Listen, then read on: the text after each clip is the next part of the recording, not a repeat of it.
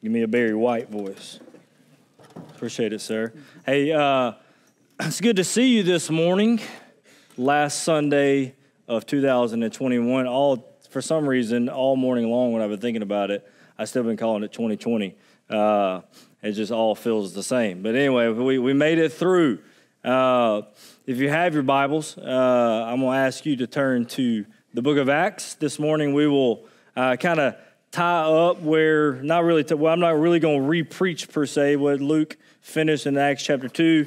But next Sunday we will start back in the book of Acts. But this morning I just kind of want us to think about some stuff heading into 22, just looking at the book of Acts. But I do want to say this. First of all, Daniel's already gone. I was making fun of him about his pedal board here. But, man, I'm so thankful for Daniel and the team of them each Sunday all year long coming and serving us and serving God. And so can we there's many of them. Let's just give all that team a hand.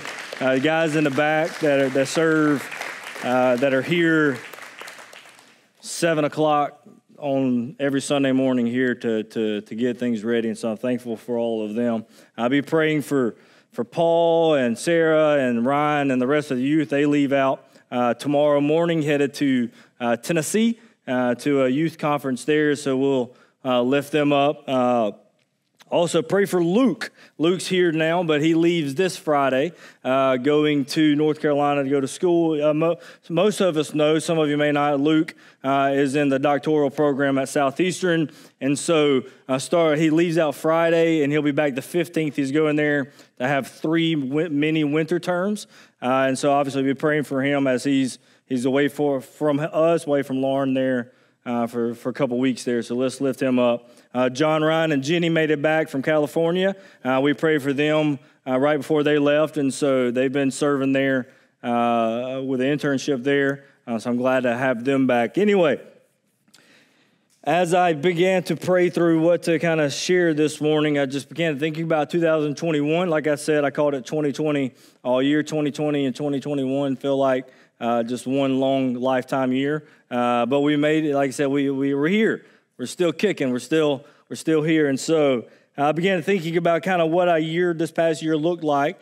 And, we began this year, began 21 with really beginning to lay some new groundwork for us as a church, us foundational stuff with the Gospel-Driven Church series, where we began to really lay the foundation of what our year looked like and what this really the next 2 or 3 years looks like as far as where we're headed as a church, shoring some things up and things like that. So I'm excited to continue to see some things happen. And we went through taught through a series on the Holy Spirit. We walked through the book of Ruth this summer.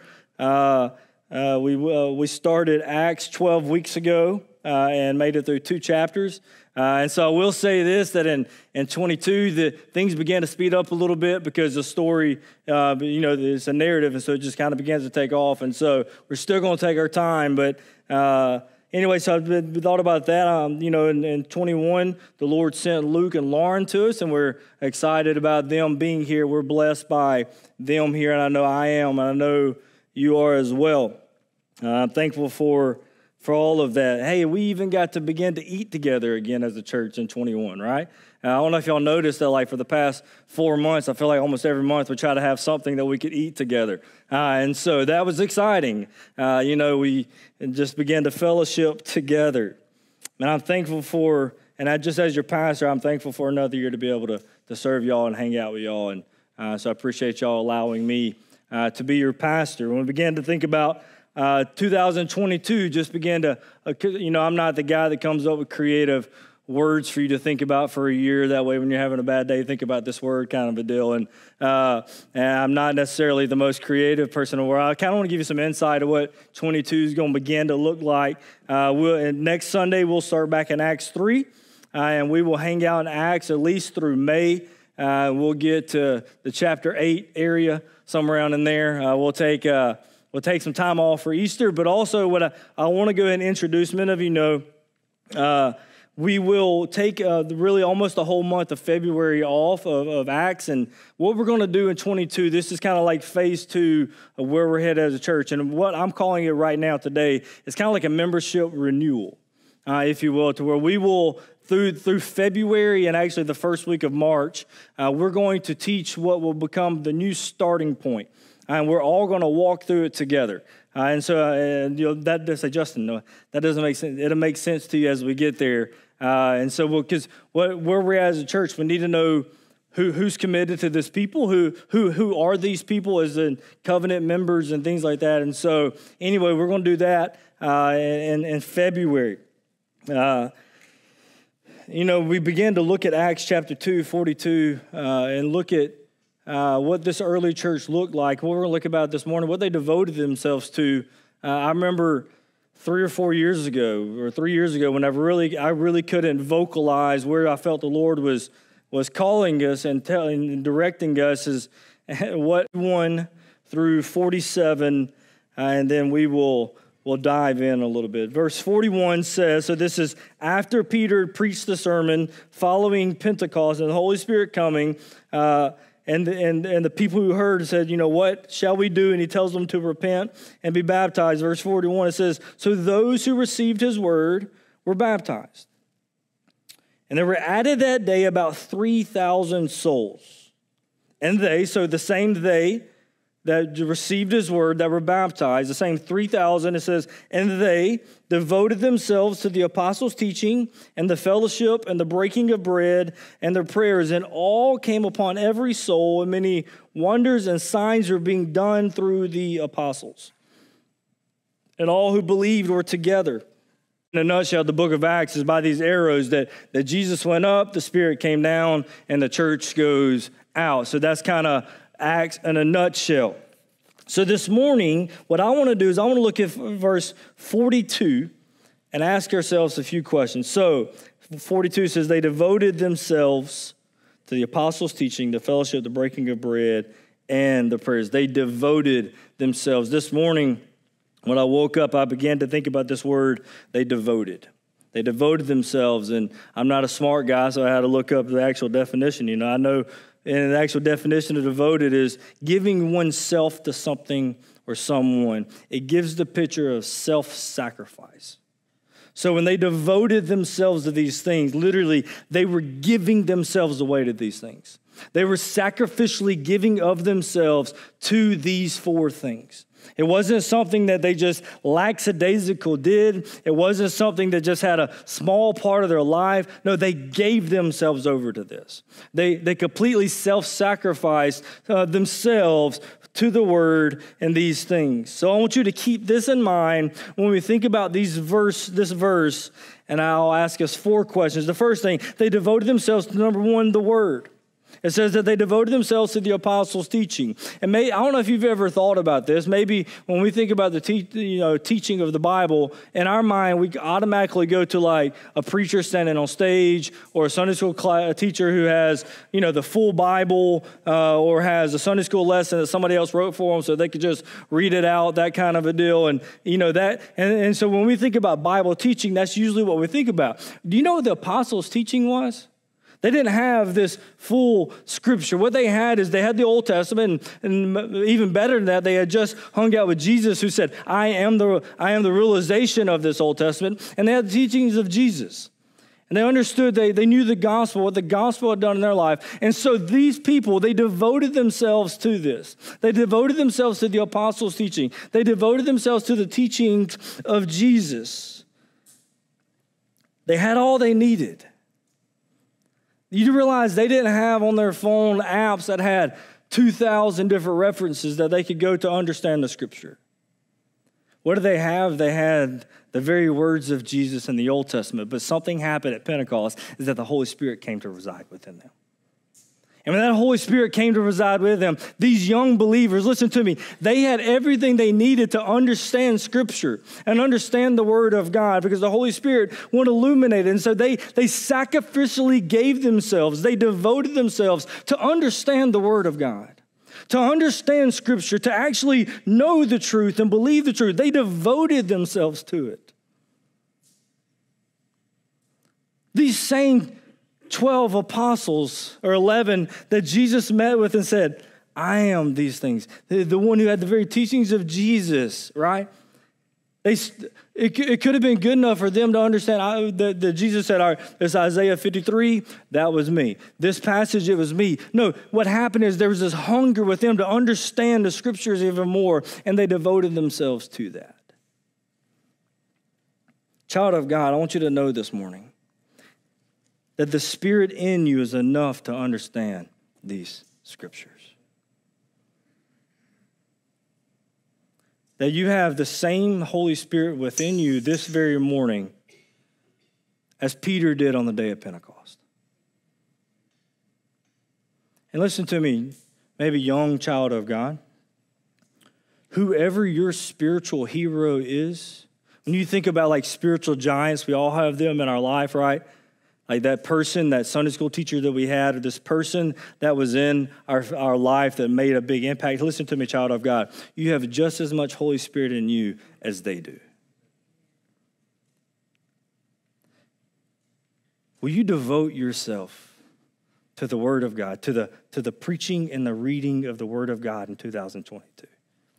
Will you give listen to me, it's sacrificial. There's a sacrificial giving of oneself to understand the truths of God's word. Will you do that in 2022? I can guarantee you, I promise you that each Sunday morning in 2022, we will stand up and we will teach the word of God. I can't guarantee you a lot of things, but I can guarantee you that each Sunday morning, somebody will stand up here and we will teach the word of God. Will you commit to being under the teaching of God's word? But not only that, will you commit to being in the reading of God's word on your own? Because with a Bible in your hand and the Holy Spirit within, listen to me, you have all you need to know God and to love God. Believe that this morning. I believe there's some in here this morning that, Justin, I'm just not smart enough to understand. No, but the Holy Spirit within you is the one who inspired me to write it. He can make it make sense to you. You devote to spending time in God's word. Listen to me, not the word of some dead man, but the word of God. Will you devote yourself to reading scriptures? Listen, I'm all about commentaries and reading other people, but they're not God. Will we devote ourselves to reading God's word? And listen to me, the word of God, and I don't want to get into five solas, but it's sufficient within itself. It teaches itself. When you're reading, you get to a point you don't understand, keep reading. There's a good chance that the Bible's going to teach you what you couldn't understand about it somewhere else. It teaches itself. Keep reading. There's words you can't pronounce. Keep moving forward. I've been preaching for 20 years now almost, and I still can't say half the words that are in here, especially names. That's why I'm glad Luke's here, because I can ask him how to say things and still butcher them when I get up here because I get stage fright. Will you commit? Will you devote? Will you sacrificially give yourself to understanding the Word of God?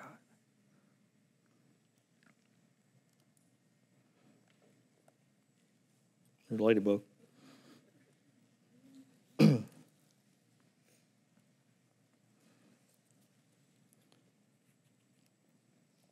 Will you commit? Will you pray for God to grow your heart and your love for the Word of God?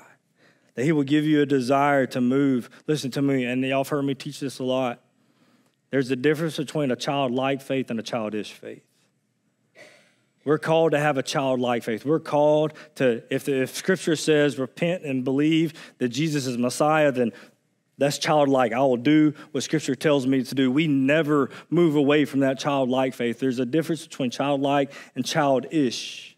Childish faith is one that never grows in knowledge of God, that never grows in the depths of who God is and His character and understanding of His Word. And listen to me, the more mature our thinking of God becomes, the more childlike our faith will become.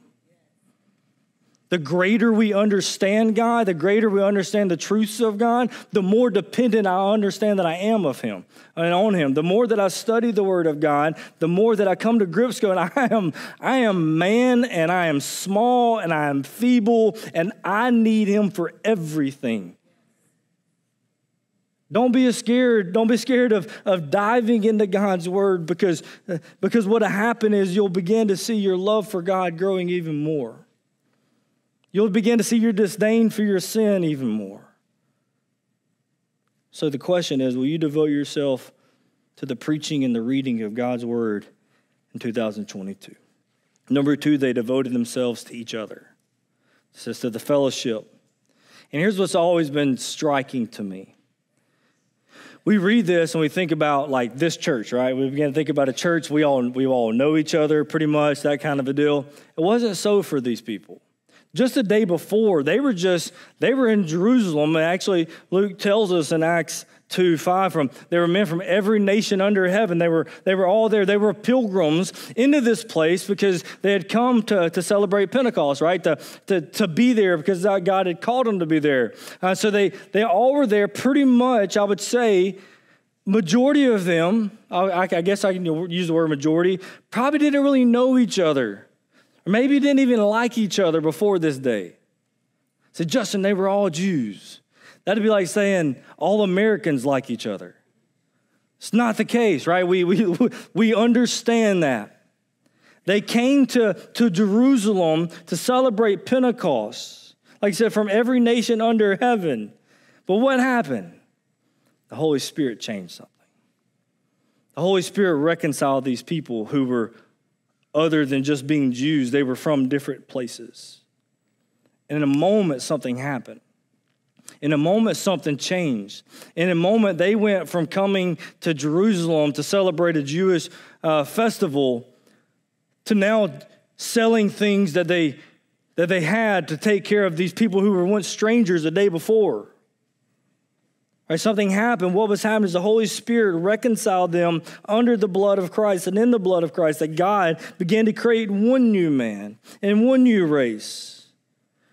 He took people who were otherwise had nothing in common and made them one in a moment.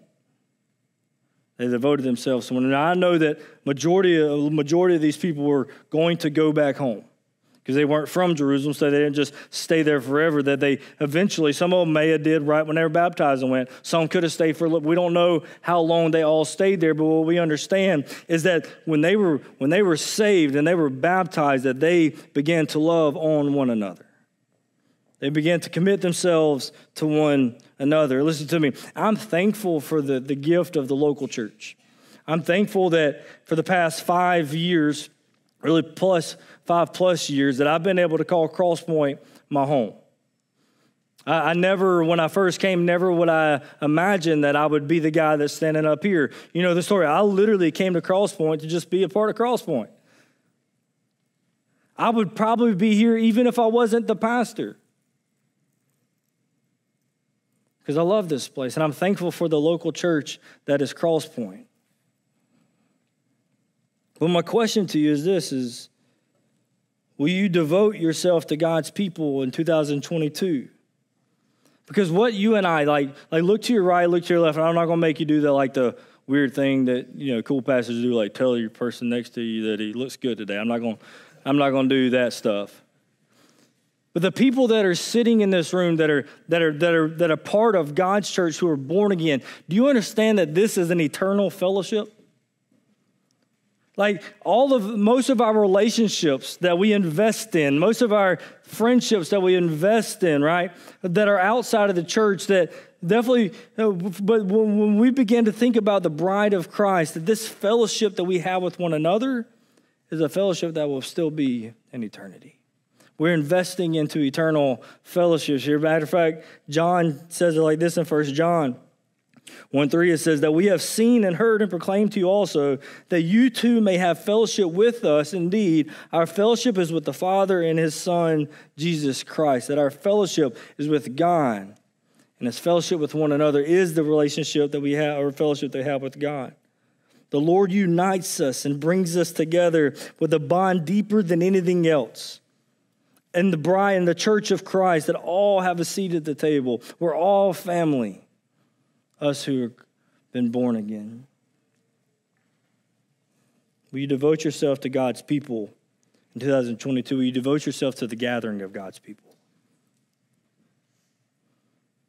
We're not going to start keeping attendance and things like we're not going, all right, some of us here today wasn't here this week. But will you devote yourself to the gathering of God's people?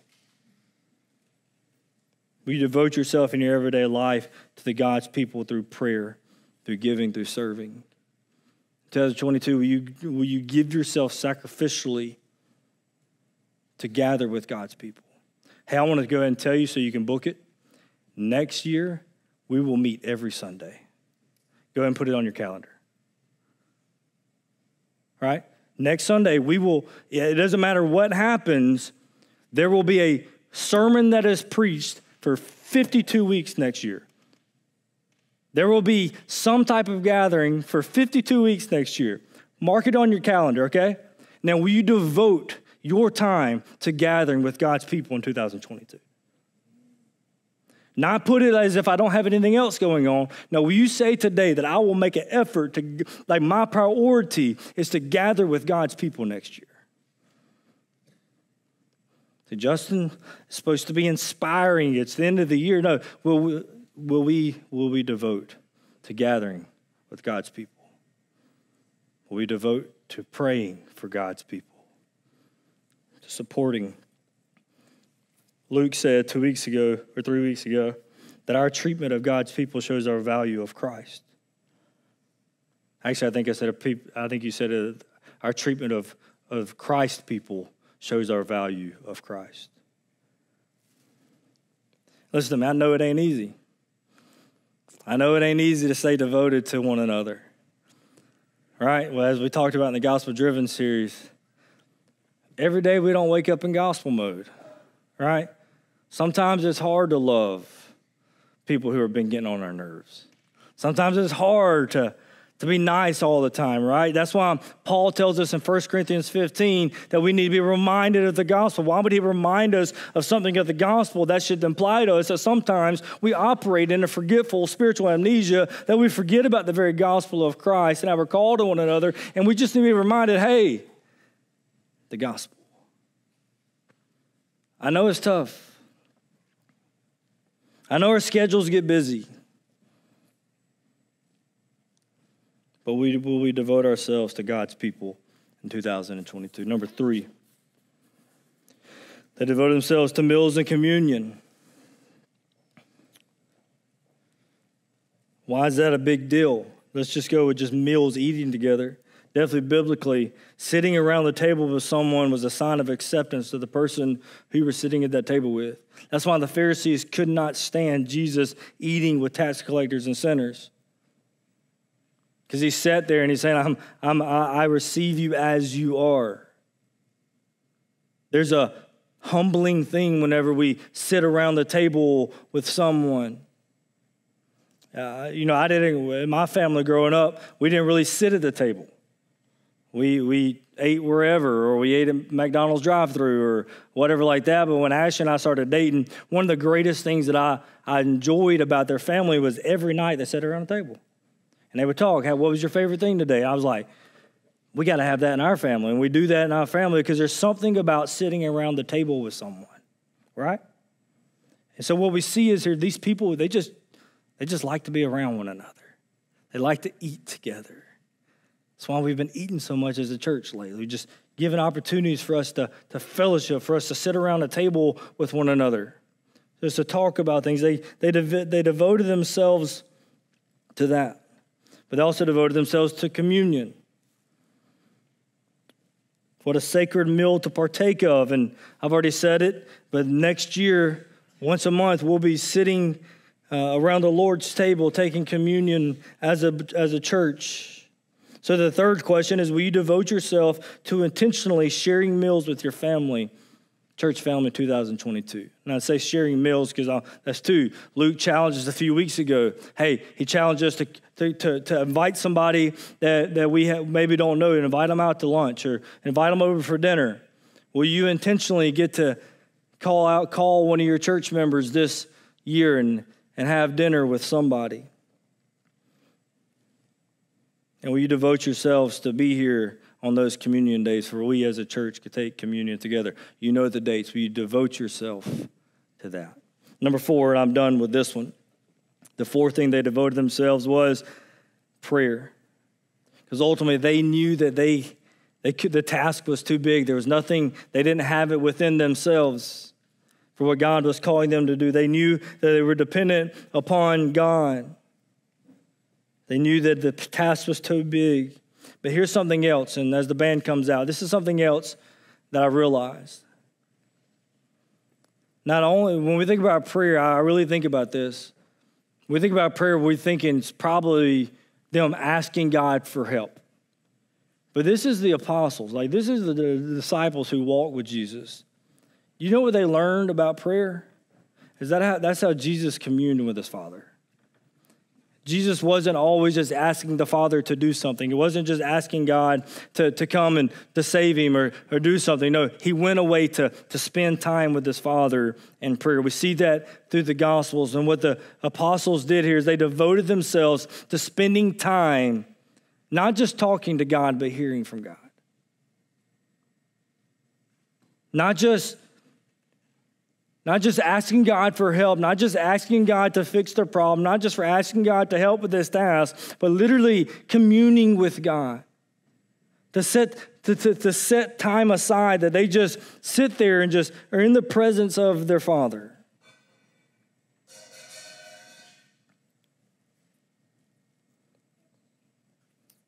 So the last question is, who will you devote yourself to pray for in 2022? In 2022, who is it that God has placed in your life that you say, you know what, God's calling me? This goes back to the Who's Your One that we did 2 years ago. Going into 2022, who is it in your life that God is calling you to pray for? So you devote yourself to the preaching and the reading of God's word. Will you devote yourself to these things? Will you devote yourself to the fellowship, to one another, to the breaking of bread? Will we be intentional about asking each other, hey, let's go out for dinner. Let's get to know one another.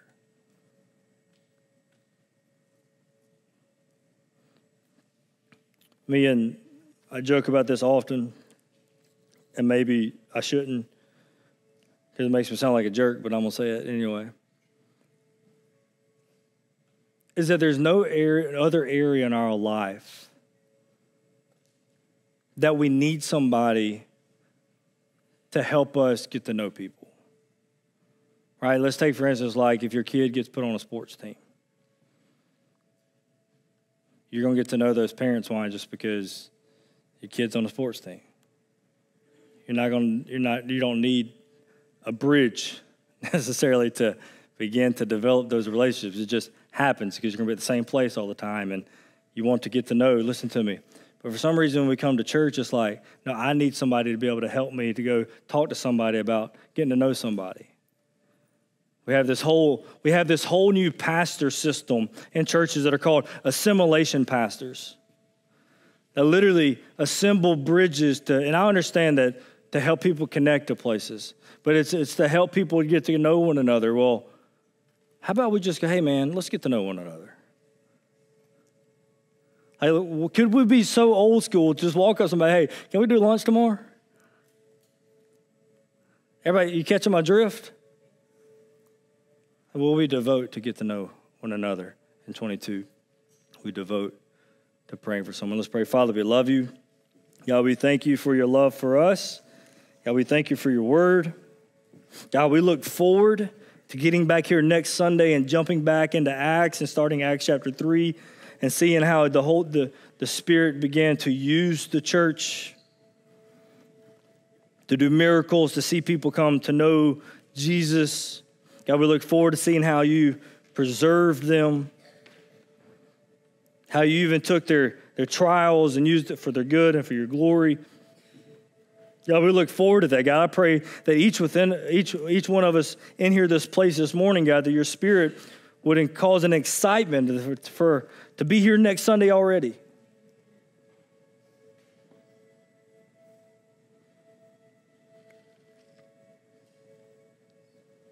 God, I thank you for this church. I thank you for this family. God, I pray that you refine us. God, that we will devote ourselves personally and corporately to your word. that you will allow us to understand what you're doing in making us one.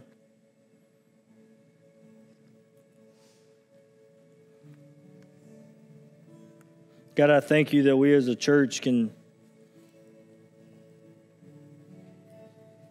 just love you together, serve you together, and point each other to you.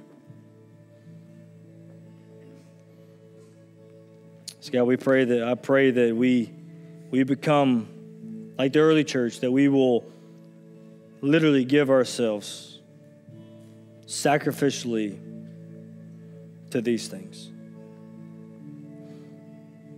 God, what we see at the end of Acts 2 is that as the church was being the church, God, you added to the church. And all of us desire for you to add to this church. But God, it's not going to be done by being the most clever people in the world with the greatest catchphrases, with the greatest light show and greatest internet church. God, it is going to be the church being the church. So God, may we be the church and trust you to bring people into the kingdom. We love you. It's in Christ's name we pray. Amen.